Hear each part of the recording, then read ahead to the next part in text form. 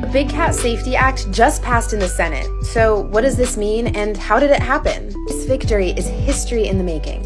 Thanks to the work of Big Cat Rescue's Carol and Howard Baskin, backed by PETA and supporters like you, along with other animal welfare groups and true sanctuaries, public contact with big cats like lions, tigers, leopards, and ligers will be banned.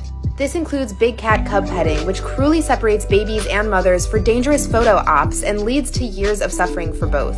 This industry has led to a massive big cat overpopulation crisis in the US and an epidemic of deadly metabolic bone disease. This bill also protects big cats by banning people from privately owning them. President Joe Biden signs this bill, the industry will lose its lifeline and ability to exploit and terrify big cats for big cat cub petting. Once it passes, we'll be watching closely to ensure that federal authorities enforce the new law and stop wannabe tiger kings from resurrecting this abusive industry.